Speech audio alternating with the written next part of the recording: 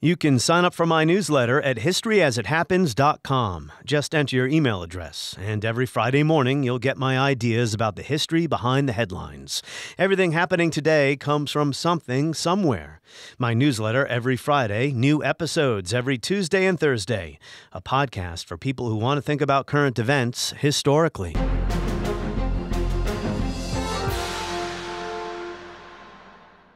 History as it happens, September 27, 2022. Annexation. In an escalation of the war in Ukraine, Moscow today launched what the U.S. calls illegal votes. Election officials comb the streets, urging residents to come outside and vote. What Putin has done is not exactly a sign of strength or confidence. Frankly, it's a sign that they're struggling badly on the Russian side. Rather than change course, however, President Putin has doubled down, not to work toward a diplomatic solution, but to render such a solution impossible by seeking to annex more Ukrainian territory through sham referenda. Russia is trying to accomplish in a sham process what it can't do on the battlefield. That is, conquer eastern Ukraine. So now Vladimir Putin may be on the verge of annexing 4 regions, making them part of Russia in no one's eyes but his own, and those of his sycophants in the Kremlin. Annexation could close the door for good on peace talks, leading to years of hot war and frozen conflict. That's next as we report history as it happens, a podcast from the Washington Times. I'm Martin DeCaro. Russia's decision to send troops into Crimea has rightly drawn global condemnation. Large groups of pro-Russia troops surrounding Ukrainian bases, ordering... We've seen an illegal referendum in Crimea, an illegitimate move by the Russians to annex Crimea. Russian President Vladimir Putin has launched a major military operation against Ukraine. We are going to support Ukraine as long as it takes. The result of the votes is a foregone conclusion. But you've got to remember that the separatist republics of the Donbass voted for independence, or declared independence, in 2014. But it wasn't until 8 years later that Russia actually formally recognized that independence. Way back in March, in an episode titled Why Kyiv May Fall, the military historian Max Hastings shared why he and many other informed observers believed Russia would ultimately prevail in the war. I must admit, I hate to be a party pooper because we're all so full of admiration for the courage displayed by the Ukrainian people. And they are putting up a terrific performance.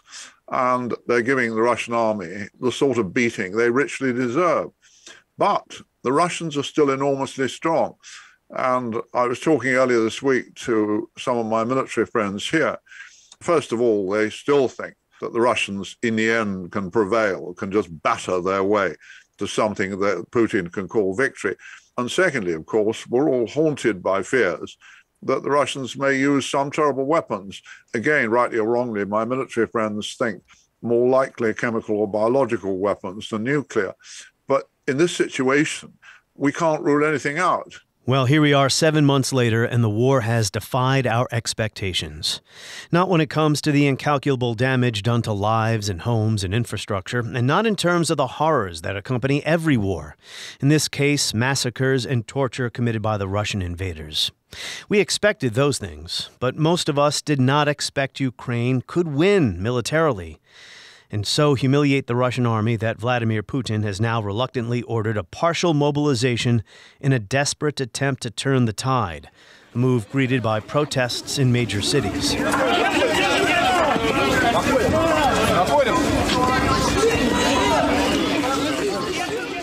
Well, if the reality on the ground is Ukrainian victory, not total victory, but substantial insofar the defenders routed Russian soldiers in the Kharkiv region and retook 2,000 square miles of territory in the east and south. If that is the reality, the Kremlin is, as I speak into this microphone in late September, trying to perpetrate a fantasy in the separatist Luhansk and Donetsk regions in Ukraine's eastern industrial heartland, as well as the Kherson and Zaporizhia regions in the south. Sham referenda are underway that are rigged to show those regions want to join Russia, leading to formal annexation by Moscow. Similar to what happened in Crimea in 2014, an illegal act the U.S. was unable to stop. In recent months, as the citizens of Ukraine have made their voices heard, we have been guided by a fundamental principle. The future of Ukraine must be decided by the people of Ukraine. So if Moscow goes through with the annexation, any chance for peace negotiations, at least in the short and medium term, could evaporate. Instead of negotiations, eastern Ukraine will be plunged into endless conflict, swinging between hot war and temporary ceasefires. I remain as concerned today as I was 7 months ago that neither side will be able to impose a true military victory, and the fighting will continue to drag on. And I believe Anatol Lieven of the Quincy Institute for Responsible Statecraft agrees with me. He usually joins us via Zoom from the United Kingdom, where he suffered through a heat wave without air conditioning this summer. But now Mr. Lieven is with us in Washington. Anatol Lieven, welcome back to the United States, and welcome to the studio in person. Great to be here. As you know, people listen to these podcasts weeks or months after they've been published. But as you and I sit here so comfortably in this air-conditioned studio, the sham referenda are underway in eastern Ukraine. How does this work? Are there polling places? I mean, how does this function on the ground? Because the population of that region does not want to be annexed by Russia. Well, most of them. Yes. In eastern Ukraine, which has been separate since 2014, perhaps there is a majority vote to join Russia, but it's highly unlikely that the new areas conquered by the Russian army would genuinely vote to join Russia. Well, thank you for clarifying that, but go ahead. Everything that's happened. And, as you say, the vote looks like a total sham. They're going around from door to door ordering people to vote, but very few polling stations. And in any case, we've got to assume that the Russian authorities will simply stuff the ballot, or not even stuff the ballot, just make up the result. The polls come to you, not the other way around. Exactly. So you've been writing for the Quincy Institute at the Responsible Statecraft website about how if these referenda go through, and if Russia, which is an important point to make, and if Russia then decides to recognize the results, that would prevent an end to the war. Explain. Yeah. Well, that's what we're really waiting for. The result of the votes is a foregone conclusion. But you've got to remember that the separatist republics of the Donbass voted for independence, or declared independence, in 2014. But it wasn't until 8 years later that Russia actually formally recognized that independence. And in the meantime, what Russia did was to basically use that as a bargaining counter or leverage in negotiations, German and French brokered negotiations with Ukraine, on these areas returning to Ukraine in return for a guarantee of full autonomy, which Ukraine was not willing to give. The point is that it could be that the Kremlin, having organized these votes, will take note of them, will use them as a bargaining chip, but will not move actually to annex, as they did with Crimea. The difference between Donbass and Crimea was that Crimea in 2014 was annexed by Russia. And since then, Russia has simply regarded this as its sovereign territory. If they don't annex, it is a sign that Russia is still willing, or even actually anxious perhaps by now, to negotiate some kind of peace settlement. If they do annex, then that's over, because no Ukrainian government, no Western government can possibly accept the annexation of these areas to Russia. So then, I think there'll still be a chance perhaps of a ceasefire at some stage if both sides wear themselves out, but there will be no chance of an actual end to the war. So I fumbled my first question a bit about who may support this in the eastern part of Ukraine. I think it's important that I get the geography right. So there's the Donetsk and Luhansk republics that were declared in 2014.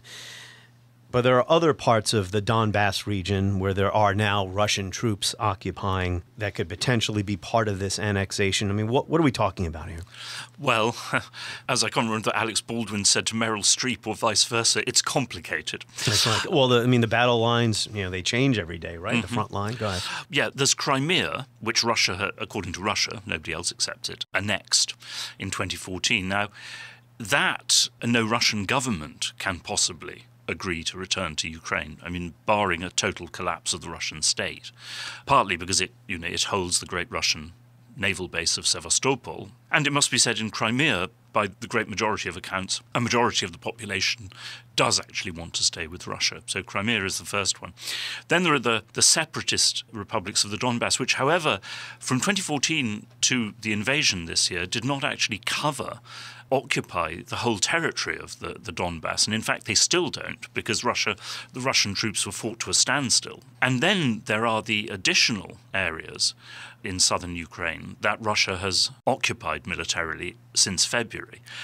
There is where these referenda are being. So in all, we're talking about 15% of Ukraine's territory potentially annexed by Russia. Yes. Once this is all said and done. But it should be noted on that score, that does still mean 85% of Ukraine's territory will remain independent.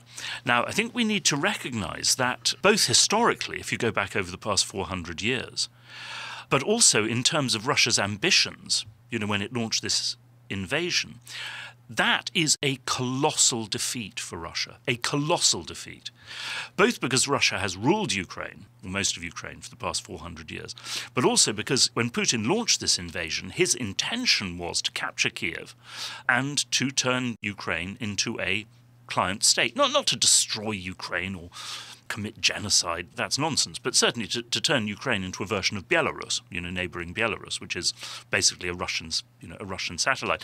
Now, the complete defeat of that program is a huge defeat for Russia and a huge victory, actually, for Ukraine and the West. It's worth pointing this out because, another way of reading these referenda is that Putin has given up on the rest of Ukraine. Now, what that means is, obviously this is still a critically important battle for Ukraine. But despite what Secretary Blinken said, the war in Ukraine is no longer an existential war for Ukraine. Ukraine has shown that the vast majority of Ukrainians and the vast majority of Ukrainian territory does not want to be part of Russia and will never be part of Russia. Well, it sounds like what you're saying is Russia won't be able to reverse their setbacks. In all likelihood. Well, it doesn't look like it, does it? First the Russians were stalled for months. Well, first they were pushed back from around Kiev and defeated. Then they were stalled in their attempts to capture more territory in the east. And most recently, of course, they've actually suffered a major defeat and been pushed out of a large section of territory. And of course, it's because of all this that Putin has now declared partial mobilization. So it really doesn't look as if Russia has it in it to defeat Ukraine. So are these annexations a way of Russia saying, look, we won something here, so Putin and his ruling circle can show something for their efforts? Yeah. Because why bother doing this? I don't get it. Well, as I say, we will know within a week or so what the Kremlin's, at least short-term intention is. They haven't annexed them yet. Exactly. But, yes, the fundamental thing for Putin now, but I think also not just Putin, probably any successor government as well, will be to try to show that Russia has gained something from what obviously has actually been a disaster for Russia. In your writings, you compared this situation to the Kashmir region between Pakistan and India, that we could see something like that develop over the next who knows how many decades. Why don't you explain that? Well, I covered Kashmir from both sides of the lines as a journalist in Pakistan and India, and what you had there was, when the British Empire left, a war over the disputed territory of Kashmir, which began immediately after independence in 1947, and then there was a hot war going on for a year or so. Then there was a ceasefire because both sides ran out of steam. The ceasefire was interrupted by clashes and bombardments and terrorist attacks. Then there was another major war in 1965, another major war in 1971, and almost a major war again in 1999. Between those big wars, what you had was an unstable, armed and periodically violent ceasefire. If Russia, moves to annex these territories, then that is what we're heading for, because even if, Ukraine recaptures all or most of the territory that Russia has occupied since February, the Ukrainian government says that it still won't accept the loss of Crimea and the eastern Donbass. Well, at that point, or of course, actually, we had a ceasefire like that in the eastern Donbass from 2014 to this year. Kashmir held religious significance, correct, for India and Pakistan. That's not the case in the Donbass, but well, it's funny. I was just about to say something, then I realized prior to all of this mess, there were some in Ukraine, some informed observers, who believe the Donbass should be allowed to go its own way. Well, that, you see, is the tragic or tragicomic thing. Until emotions became really inflamed as a result of the revolution of 2014 and then, of course, the Russian annexation and the war in the Donbass, there were, even oddly enough, extreme Ukrainian nationalists, ethnic nationalists, who would say, in private to me, but sometimes in public as well, for God's sake, we should let these areas go. They don't want to be part of Ukraine. They're overwhelmingly Russian or Russian-speaking, and we'd be much stronger without them. Because without them, our Russian population goes down, Russia's ability to pressure and blackmail us goes down. We have a much more homogeneous, coherent Ukraine, which then has a much better chance of moving rapidly towards membership of the West. Now, of course, since the as soon as the first began, drop of blood is spilled, it becomes the sacred soil of Ukraine and so forth. But the truth is, Crimea was never really part of Ukraine, and the Donbass is a genuinely disputed territory. Now, Crimea was part of Russia until Khrushchev decided to give it back to Ukraine as a gift, right? Something like that? Or? Well, not really give it back, just give it. Just give it. Yeah. But of course, the assumption was that it didn't mean anything because the Soviet Union was going to last forever. Yeah. If they realized the Soviet Union was going to collapse, they would never have done it. So you believe each side might actually be ready for negotiations now? One reason why wars go on and on and on and on is because when the side that seems to be winning is doing really well, like Ukraine right now, well, we're not going to talk now. Let's keep scooping up territory and then we'll talk. And the side that appears to be losing says, well, we can't negotiate from a position of weakness. We have to try to regain the territory we just lost. Why do you think Russia and or Ukraine wants to talk now? Well, I don't think Ukraine does want to talk. I think it would have to be the United States. Making a call. Yeah. I think Russia may want to talk for the simple reason that Russia has been defeated and failed to gain its maximal objectives. Mr. Putin doesn't agree with that. Maybe he tacitly or implied something like that in his most recent remarks. But he's also mobilizing more troops. Well, they have to mobilize. If it's absolutely clear by now, if they don't mobilize more men, they will lose, because the Ukrainians are beginning to heavily outnumber them, precisely because they have mobilized and the Russians haven't. But, of course, when it comes to what Putin says and what Putin thinks, we just don't know. What he thinks may be significantly different. Certainly no serious Russian analyst I've talked to thinks that, Russia can win this war now. In terms of winning, absolutely. They hope at most to hang on to the territory. Status quo as of February 24th. Well, you see, to be able to present that as a success, they would have to get Western recognition. The thing is, Russia has never formally withdrawn its demands at the beginning of the war. And they, at that point, did not talk about any areas beyond the Donbass and Crimea. It was recognition of Crimean annexation and Donbass independence. So, in principle, that is still the Russian demand. The Ukrainians can't agree to that unless we basically do it for them. Now, why might it be a good idea for us to do that? Well, I suppose two things. One is if really driven back, and complete defeat in Ukraine, even just the loss of the Donbass, would bring down the Putin regime or force Putin to resign. You think? I think so. But how? What's the mechanism for that? Assassination? Business elites saying enough is enough? I was kidding about assassination. I'm just, what's the mechanism for removing him from power? Well, that, of course, is the big problem because, as you mentioned before our talk, with Khrushchev, when he was removed, there was the Politburo, which got together and voted against him. And no such institution exists today. But, these things can also be done informally. Napoleon in 1814, there was no mechanism to get rid of Napoleon. But the marshals and the top state officials just went to him and said... Well, you also could have hardliners in Russia who want to go even further, who aren't willing to recognize the reality of defeat and want a full mobilization rather than a partial one. Indeed. Things can get worse, is what I'm saying. Things can get worse, and it's entirely possible that Putin would be replaced by somebody like that. But the point is, of course, that just as Putin replaced Yeltsin by agreement, but has then spent the following 22 years blaming Yeltsin for everything that went wrong, the great advantage of getting rid of Putin is that his successor could then could admit all the terrible failures that had been made, but blame them all on Putin and say, but unfortunately, my dear compatriots, we are now not because of my fault or your fault, but we have been landed in this situation where we have to win. So you're calling for President Biden to get on the phone or Secretary of State Blinken to get on the phone and get negotiations moving.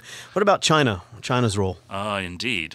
Well, China has been very, very cautious so far. They obviously did not approve of the war. They didn't want the war. There have been, official voices from China expressing disapproval. It's very important to note there's been all this loose talk, including, by the Russians and Chinese themselves, of a Russo-Chinese alliance. There is no Russo-Chinese alliance. They are not committed to fight for each other. And China has not yet given Russia significant aid, either military or economic. Of course, what Xi Jinping said to Putin at the meeting in Samarkand, we don't know, but obviously indications that he may have been pretty critical. But since then, we had the latest statement by Biden, which yet again was denied or partially retracted by his own staff, on supporting Taiwan, going to war for Taiwan.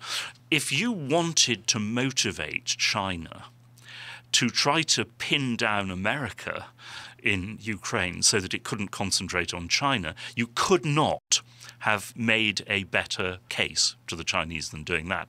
So what I'm saying is the Chinese are in a position massively to arm and massively to fund Russia.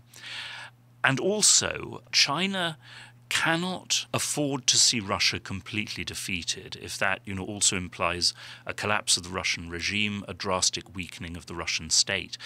That would threaten vital Chinese energy supplies and leave China seriously isolated on the world stage. It could be a catastrophe for the entire planet if their state collapse in Russia. So what is U.S. policy toward Ukraine right now? What is the end game here? The arms and the money keep coming. I don't necessarily have a real problem with that, but we need to get on the phone is what you're saying. Well, yes, because I'm not sure that the administration itself knows exactly what its aims are.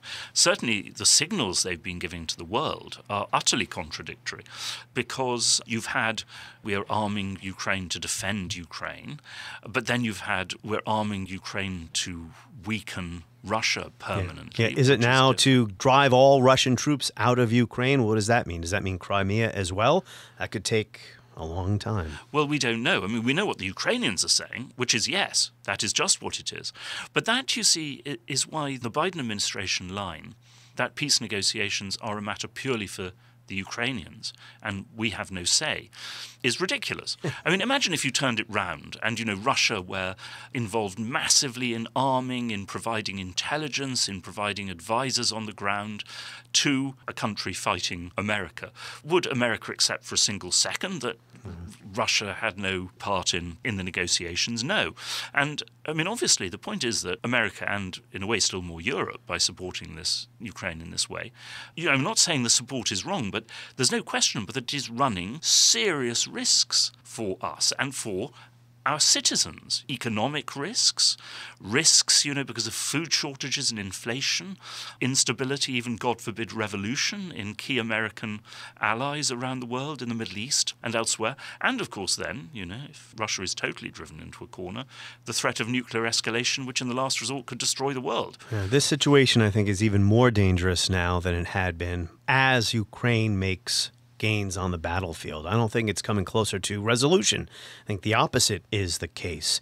And why the U.S. role, I agree with you, is so important here, because you can't expect Ukraine, which is fighting the war and trying to gain back its own territory, to sue for peace right now. Completely understandably, the Ukrainians are just too angry. I'd be angry myself. They're furious. But that isn't the best counselor when it comes to rational behavior. Because when we look back at World War I from the vantage point of 1919, could the French say, maybe they did, that it was worth 2 million lives, or however many Frenchmen died in that war, to gain back every inch of territory they had lost to the Kaiser's armies in 1914? I would say no, but I'm not a French person living during World War I who wants to gain back all of your territory if territorial integrity is why you're fighting. Yeah. Well, that's why President Wilson offered to negotiate, until America joined the war, of course, after the German submarine campaign. So about the First World War, unless there's anything else you'd like to add about this current situation right now. No, I think that covers it. Just as I say that, we will know in a week or so whether there is still a chance for peace, whether these referenda are intended to produce bargaining counters, or whether we are in for prospect of not necessarily endless hot war, but endless conflict. Yes, no end to a resolution where the sides can begin to repair the wounds and move on. Matter of fact, we may know that by the time this podcast is published. Yes. And so I want our listeners to keep that in mind. But the larger issues here are undated, as we say in the business. So about the First World War, I think of that war quite a bit, Anatol. That's why my friends think I'm kind of weird. Putin is acting like a czar in a way, recruiting soldiers from his domains, Central Asia, maybe elsewhere, to fight Moscow's battles. I don't know if you want to say anything about that before I get to my larger point. Well, I don't think, contrary to some of the reporting, I don't think that Russia has been recruiting troops particularly from the ethnic minorities. What it's been doing, in a very familiar pattern, is recruiting them from the boondocks. They don't want to recruit them from Moscow or even the other big cities, because that's where protests are really dangerous. A lot of people are leaving the country now, too. Indeed.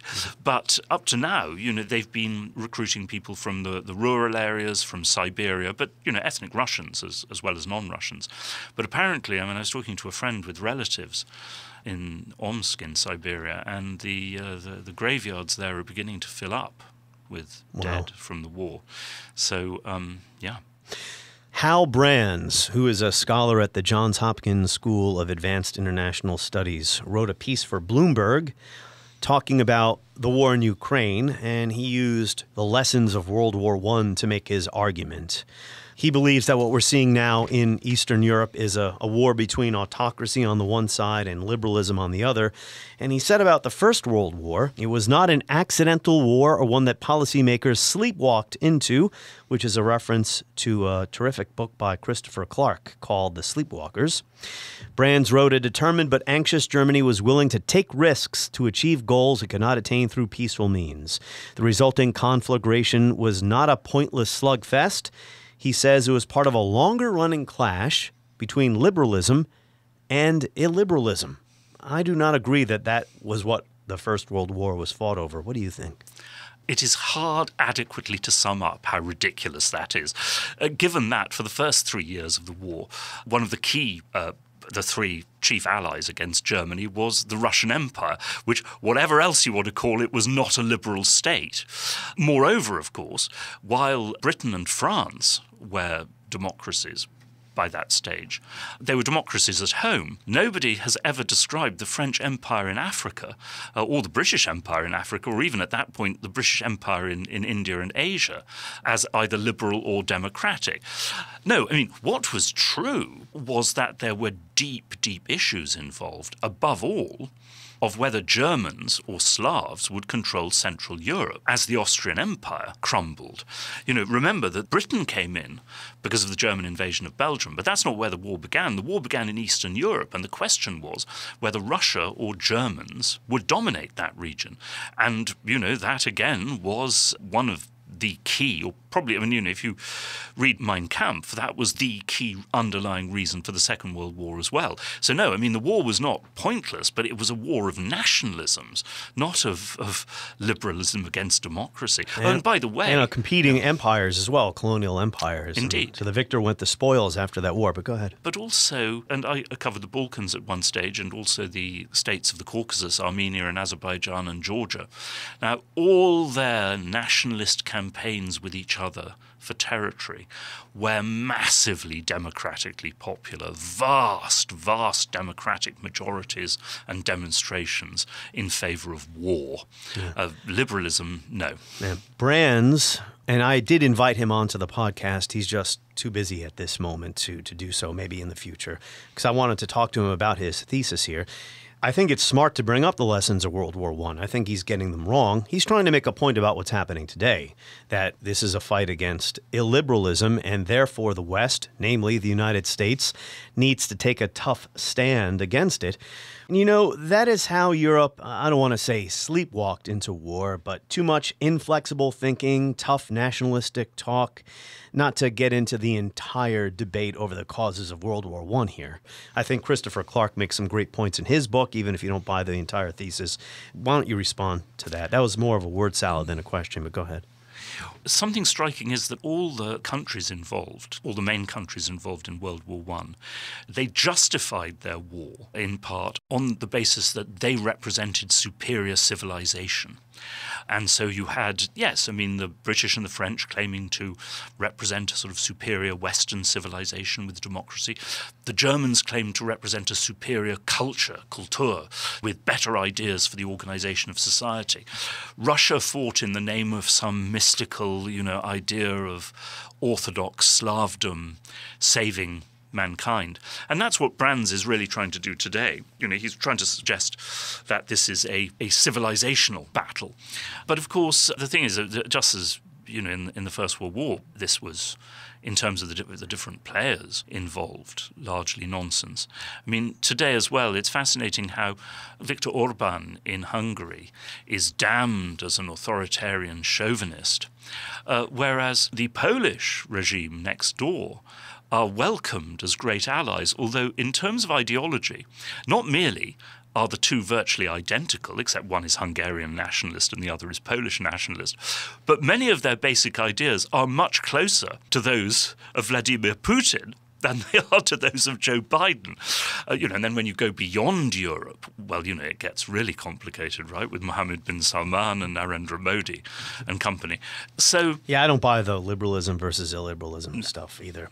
Well, he's also saying, Brands, is that it's wrong to say that World War I started by accident. I agree with him there. He said it was started because certain countries, namely Germany, were willing to take risks, that they had discrete goals in mind. But even there, I don't think the warring powers quite understood the war they were getting. Now, let me address the short war illusion, as Christopher Clark refers to it. He said that has been called into question because there were major figures, even in Germany, who said this would not be a short war. On top of that, though, Clark says they knew it, meaning they knew they could be potentially getting to a catastrophic long war. But did they really feel it?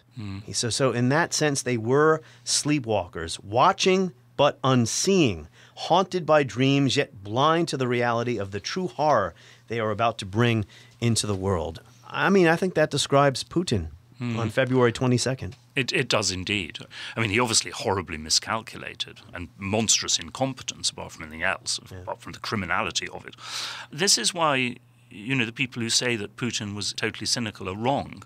I've often said about Putin something that John Maynard Keynes, the British economist, said about Clemenceau, the French leader at Versailles.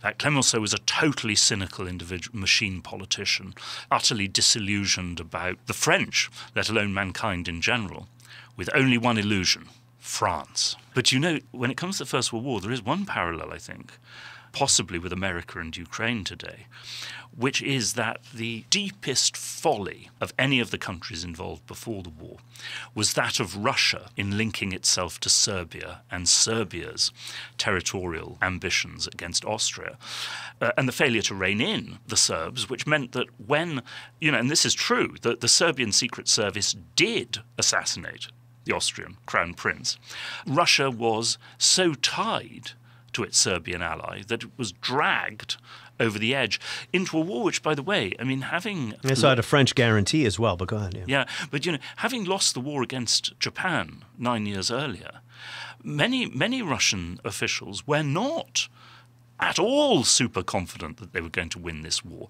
But they had got themselves into a position where they couldn't back out again. This, I think, is a risk with America and Ukraine and the Western Ukraine. If we give them a totally blank check, armed by us, supported by us, to achieve their own aims without, trying to control them or assert our interests, we risk being pulled over the brink into catastrophe.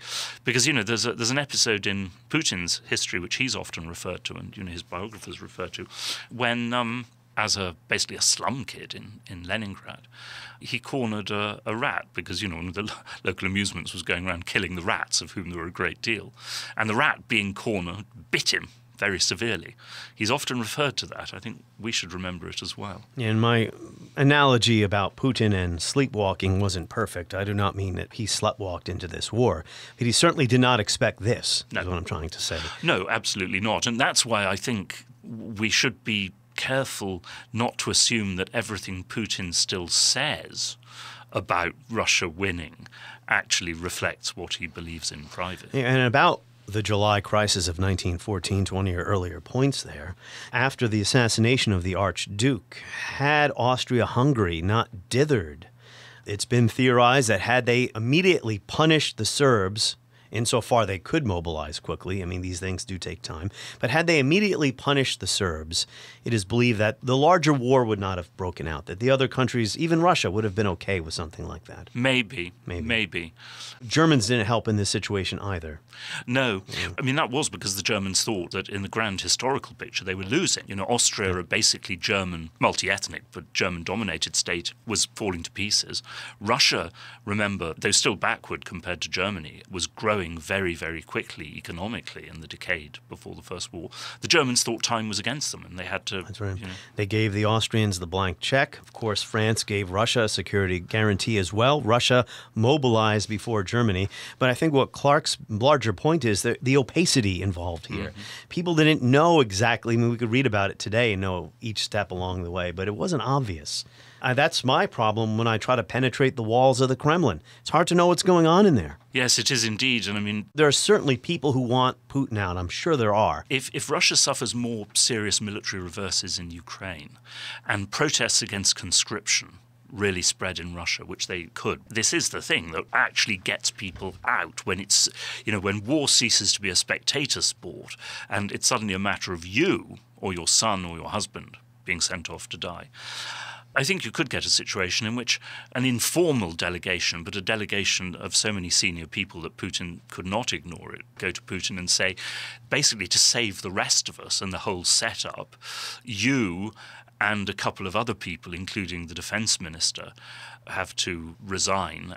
But I think, you see, there is a risk that we are disabling the establishment opposition in a similar way to the one in which we disabled German military opposition to Hitler during the Second World War. There's often been argued, and I think there's an element of truth in it, that by declaring that only unconditional surrender was a possibility, we made it so much more difficult for German generals to act against Hitler, because in a way, what did they have to gain? They were going to take over the state with all the opprobrium of having got rid of the leadership and weakened the state, and then they were still going to have to surrender and accept Soviet occupation. Well, that's because they shared many of Hitler's goals, though. We have to remember that. And what I mean is territorial aggrandizement in the East. Oh, that too, but then... Which was unacceptable to the Allies. Oh, sure, but the point is that they didn't share those goals by the summer of 1943. They knew they were losing. I don't think they wanted... I mean, we can talk about the Second World War, too. That's why I love you, Anatol. They were not willing to give up territory gained in the East. Well, it depends where. I mean, the very bravest and most anti-Hitlerite of the officers like Stauffenberg, until after D-Day, they were not prepared to return the territories that Poland had annexed in 1919. But after Stalingrad and Kursk, they knew that Hitler's plans to annex large parts of the Soviet Union were over. Maybe we'll discuss this on another podcast. I'm sure something is going to come up here with this war in Eastern Europe. No doubt. Well, Anatol, I always love how you are able to make sense of my meandering, sometimes incoherent questions. Maybe I should have you back to talk about the First World War when I'm really prepared to do so. With great pleasure. On the next episode of History as It Happens, we're going to maintain our focus on the war in Ukraine and look at it as the latest in a series of wars of Soviet succession. Michael Kimmage, historian of Catholic University, will be our guest. Next, as we report History as It Happens, podcast from the Washington Times.